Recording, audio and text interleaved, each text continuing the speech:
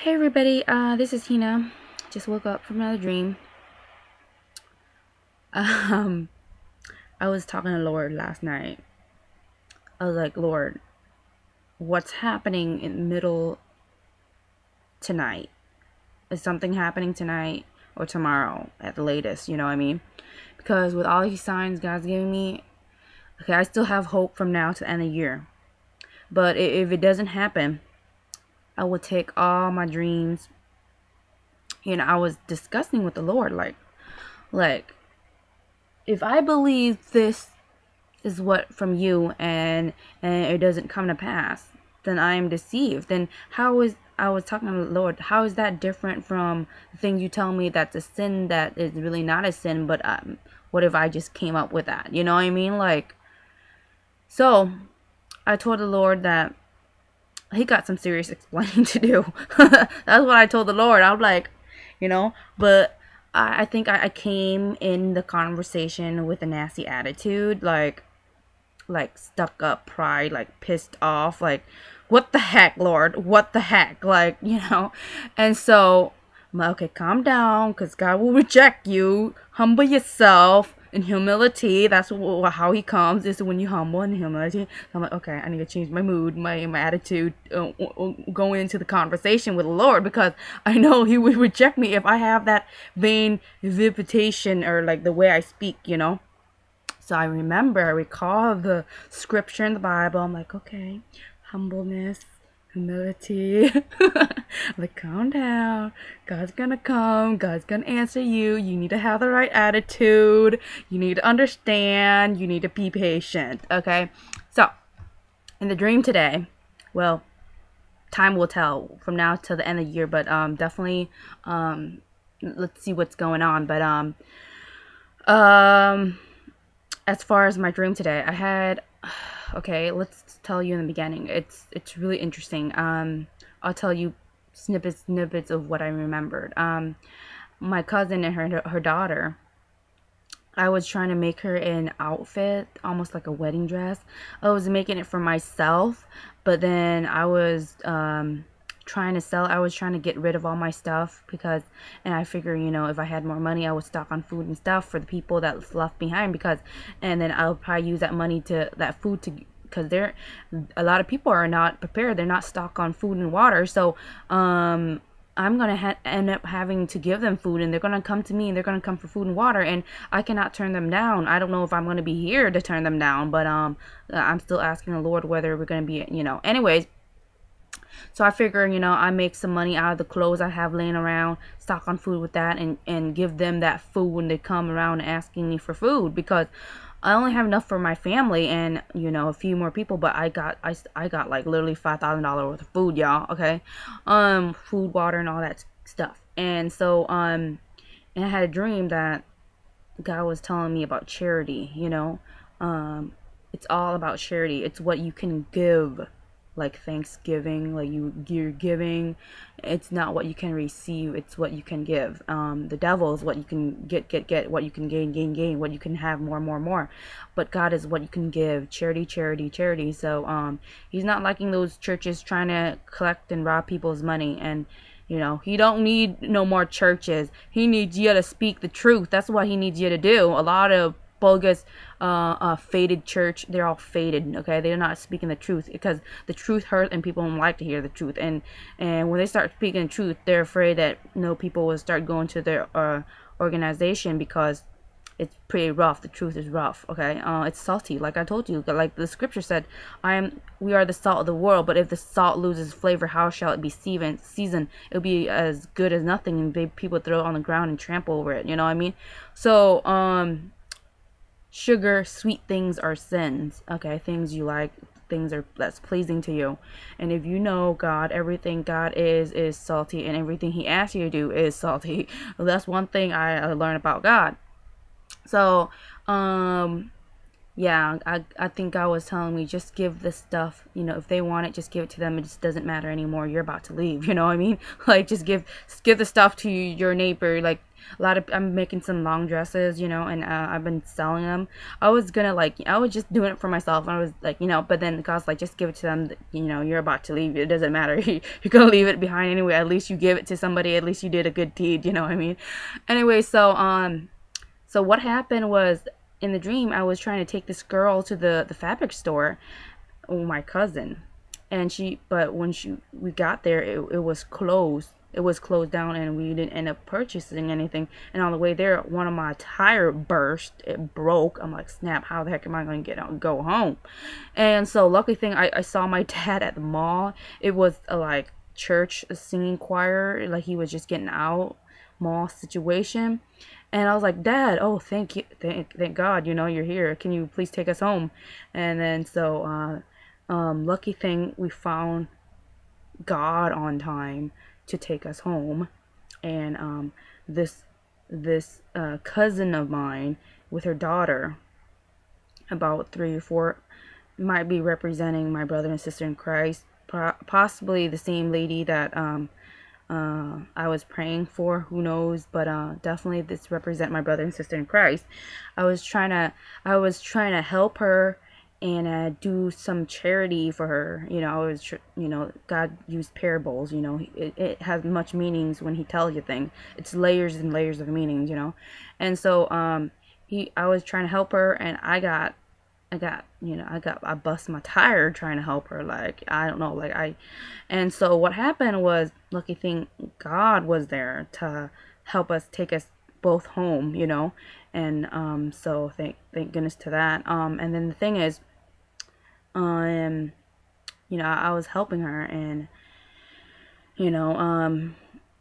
this time I'm supposed to spend this time praying for myself, but I'm praying for other people, and it takes off time for praying for myself. So I think that was what happened, that my tire was busted, or whatever is going on. Like holding people up on top of the water, it actually pulls me down a little bit, you know what I mean? Like, it doesn't pull me down that much, but if I keep on praying for them and I forgot to pray for myself, guess what? I become under the water, you know what I mean? And people, I don't pray that much, and I'm lazy to pray, and we're called to pray without ceasing, and people don't pray without ceasing. So with a few times that I pray with the Lord, and I'm already praying a little bit as it is, and if it's not on me, then it's on another person, and it's gonna be, and anyways, I knew that I wasn't able to continue to pray for them, because I know I have to pay for myself first, and I got stuff on my plate, my family, cousin, and then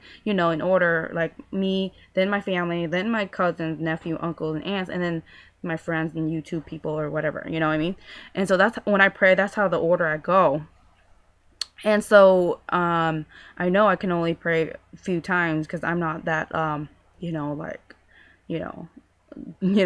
I'm not like I'm trying to make praying a habit. You should too. And I try to give at least a good hour to God every day, or at least about that much. And so in the dream, we were at this place. It was like a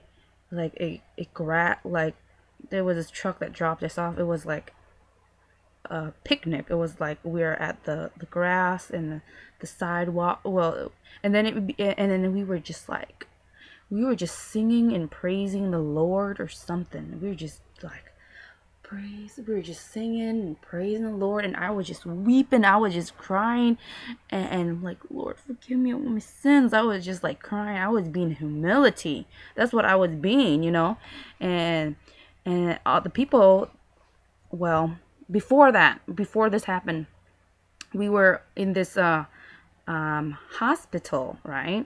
And well, before that, there was this girl and this guy, and I don't know what happened, but they both got like abused. Like, they got both beaten up for some reason, and the guy seemed to have like more bruise on his face, and he got like all beaten up for something. I don't know, maybe it's like I knew this guy and this girl was in a relationship. their girlfriend, boyfriend, or something like that. Dash maybe husband, wife, I don't know, but they're like, I know that they're boyfriend, girlfriend, but they got beaten up by somebody, and I'm thinking this is demons trying to beat them up, because like I told you, you're not fighting with your flesh. It's you're fighting spirit to spirit. So my devil dude is telling me to feed me crap to get pissed at my boyfriend or my husband, and my husband, or I don't have a husband, but or my boyfriend and his demons telling him crap to get mad at me. So that's the fight there. So I learned that I'm not fighting with him. I'm fighting with his spirit, and my spirit is fighting. That's why I was telling people it's a spiritual welfare. It's not like when I fight with my mom, I repent, I ask God for forgiveness, because I know I'm not fighting with my mom. I'm fighting the spirit that's trying to persuade her to piss me off, and my spirit is trying to, like, it's all a battle, I mean? So you gotta learn the devil's tactic. So what happened was, I was in a room with those two, and they became like a different person, but then with a whole bunch of other group of people, and that guy got pissed off, and the nurse came in and tried to help, and he just murdered the crap out of that. I'm sorry, he just murdered the crap out of that nurse, and he just put her through this vacuum that just like suck out her bones. It was like decomposing her. It was just like sucking out her bones, and then she was becoming like noodles. I don't know. She was becoming like jello. I don't know what it was. Weird. It was really weird. And the hospital was looking around and trying to look for her, but nobody seemed to see her anywhere. And then he wasn't giving up on his pride or whatever he was doing, his anger or whatever his sinful way. He was so trapped in it, he decided to put her through the machine again to just murder crap out of her again, and but we were there, we were with him, and I knew that we were family with him. Like, we knew him, we were family. Like, if we rot on him, like, we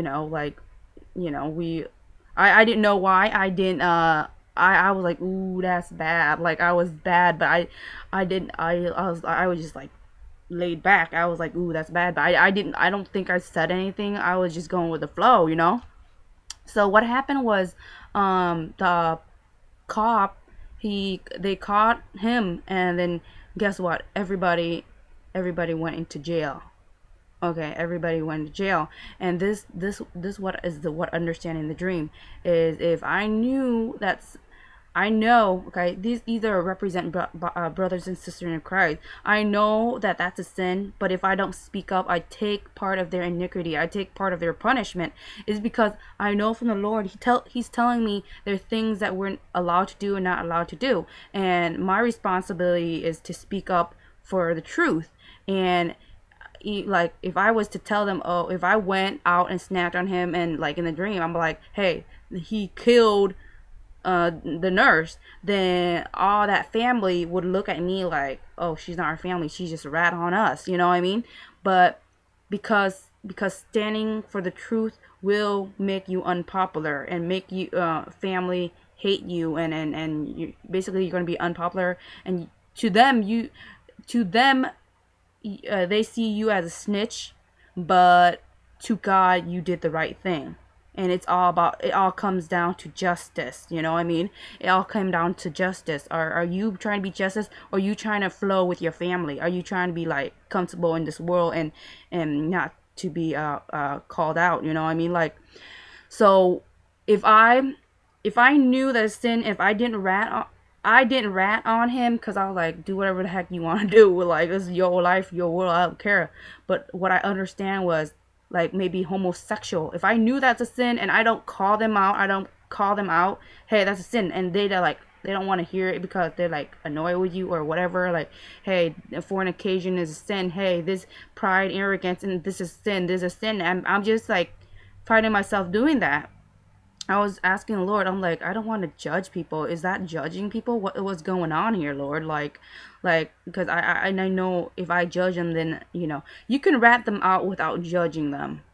Like, before I was ratting them out, but I was judging them. But now I'm ratting them out, but not judging them. You know what I mean? Like, so what God is trying to tell me is, speak up the truth, so that you don't take part of their iniquity. You know what I mean? Like, what I have understand in the dream was, because I didn't rat him out, because I figure he's kind of like my family. I kind of know him, and we're kind of like in a pack together or whatever, what's going on.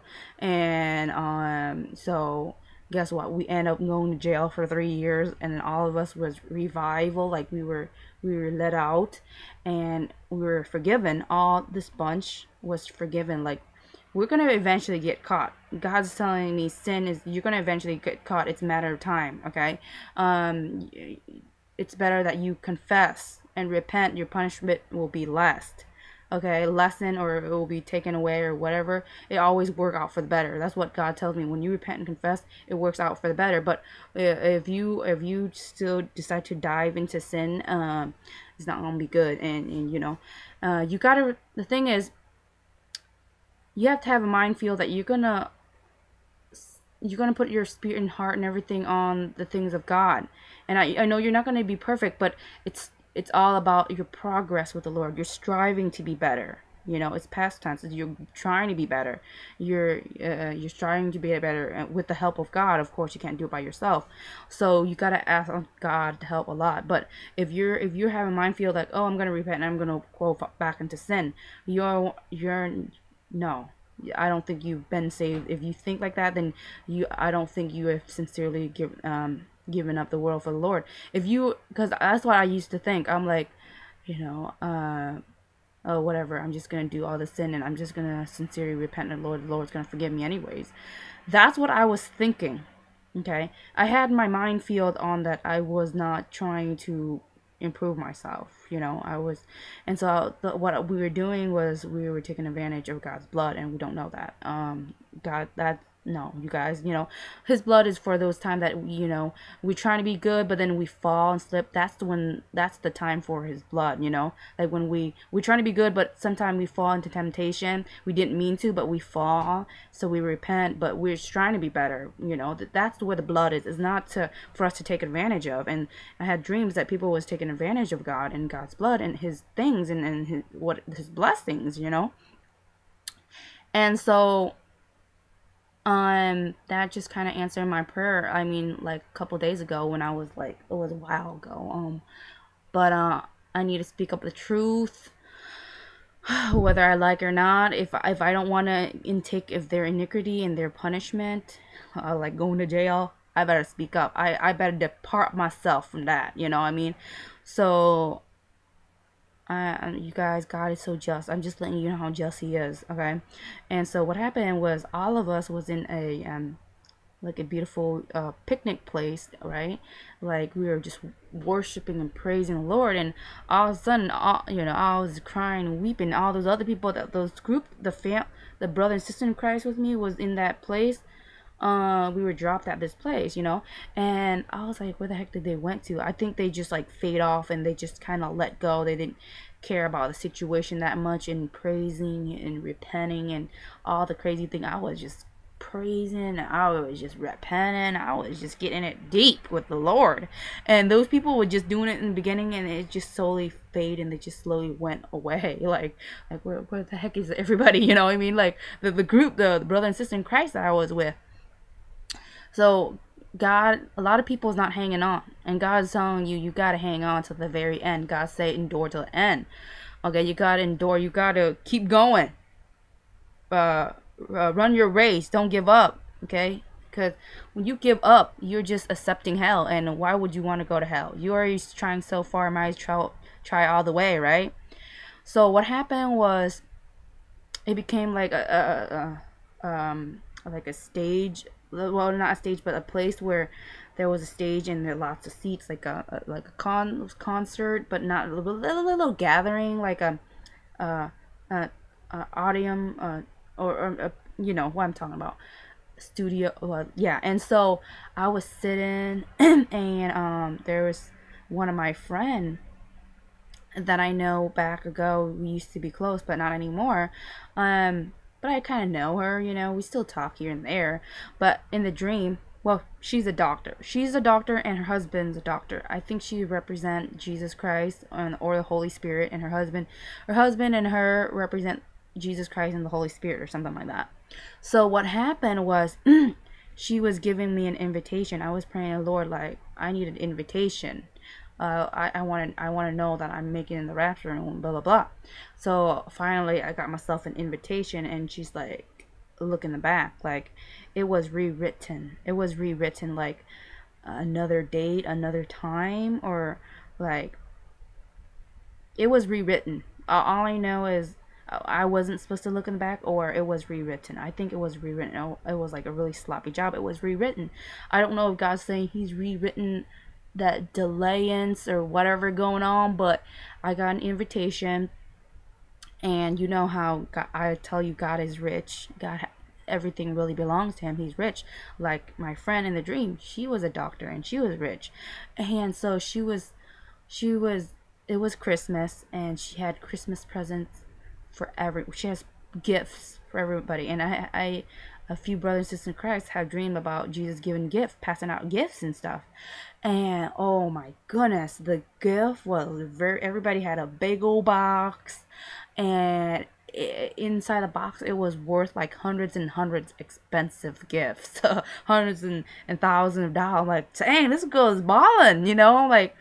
Well, she had invited me. I knew this was Jesus. I just knew in the dream she was Jesus or the Holy Spirit or something. She was making, it was time. She was announcing, bring up all the gifts. And I'm assuming the angel was the one who was stocking up all the gifts and was getting ready to give out. Like, whoever had like an invitation will get a gift. Like anybody that knew her as a friend had an invitation, had a gift. Like anybody that knew God had an invitation, had a gift. A lot of people that was in the ceremony didn't know her. They were participating in this event and this and that, but they didn't know her on a personal level. So guess what? They didn't have a gift. I don't know, but I at least I think majority of the people have the gift. Okay, but I think that I really don't know, but the one that really had a gift, the more you knew God, the bigger and expensive your gift was. That's what all I knew. Like, the more you know God and obey His words, and so what I I knew that I had a pretty decent sized gift. I knew it was coming for me too. And and my father was up there. It was and so they are about to start the ceremony. This relates around, it seems like around Christmas time. So I don't know if God is telling me with that invitation that it is rewritten to another date, as in around Christmas time, or what's going on. But I really don't know what this dream means, but like it was the invitation was rewritten. Like it was rewritten, like on the back. Like, this is because God can change His mind, it depending on the repentance of the people. But it's like if people repent, God will delay more time. But it's already starting. You see the birth pain. He can only pull it like a little bit longer. He can't pull it like a couple years. Before he was pulling it, I believe he pulled it up to 10 to 13 years, y'all. Okay, he's like, this is going. He pulled it up to 13 years. Okay, the flight was pulled to 13 years because of the repentance of people. But then now, people's like, it's not happening. People are talking about it all the time. It's not happening. So they're falling apart. Okay, they're falling apart, and that's why I see people leaving, because they're like, oh, this, it's all baloney, and this girl is not true, and not coming. But they don't know that God can only pull so much more now. Before he was pulling a lot. Now he can only pull a little bit more. So the time is even closer. Okay. So I think he's pulling it till possibly end of this year. But I did have a date of March. But I don't know what March is of 2014. But definitely the rapture has to be from now till March of next year. But I don't know what's happening on the midnight of tonight, I saw a whole bunch of a vision of demons coming out of the ground. I don't know if it was spiritual or physical, but I went around and anointed my home just for the heck of it. I did a prayer over the olive oil and just anoint the doors and windows and said, "This is the, no demon shall enter these doors in the name of Jesus." And I just went and anoint my house. Just I don't know. That was just that was out there. I don't know. I just saw that vision of like, man, I just do it. I gotta stay safe than sorry. I'm that type of girl. I gotta stay safe than sorry. So, a lot of people are not hanging around for the ride, and yesterday I was in almost about to fall asleep, but and then right in the like merge of me falling asleep, I saw myself on the roller coaster. I like, we're about to go on a ride, okay, a thrilling ride, okay, yeah, like a ride of our life, you know what I mean? And I was like, smiling, and I saw myself wake up. I was like, whoa, what the heck was that? That was really interesting. So, a lot of people is not hanging on for the ride. They're dropping out, because God is giving people more time to. But I really think this year is it, you guys. Like, but I'm like, Lord, you better come soon, because I cannot sit around and wait for the year like this. I wanted to, but my family can't keep supporting me like this. This is not healthy, you know what I mean? So definitely something's happening tonight at midnight. I don't know, demon on spiritual realm is being unleashed, what's going on, or spiritual, or the rapture even, I don't know. Earthquake, tsunami, it can be anything. Okay, God said the signs are in heaven. Look in the signs in heaven. So I just want to tell you guys, God bless. Something's happening. Get yourself ready. There's no more time for foolishness. There's no more time for marriage or thinking about dating or even working at this time. Okay, there's no more time for working, for nonsense. Focus. Don't be selfish, and spend some time with the Lord in deep concentration and prayer and meditation with God. And just think on the words. Just meditate. You know what meditate is, right? Just think on your thoughts and think on the answers. Think on God and just let it manifest itself. Let God manifest through the prayers. Because when you pray, when I pray, I realize now what I'm doing more is I meditate. Like, I'm thinking really hard, like, on God and on the answers and stuff, and it just slowly comes into picture. But it takes time, and a lot of people, guess what? They don't have time. They have everything but time for God, and so that's very sad. And I can only pray for people a couple times, but I can't pray for them all the time. I got things on my plate to pray for, and I'm just asking you guys, please don't be selfish. Fast if you can. Fasting will help you hear the Lord better. That's it. Bye.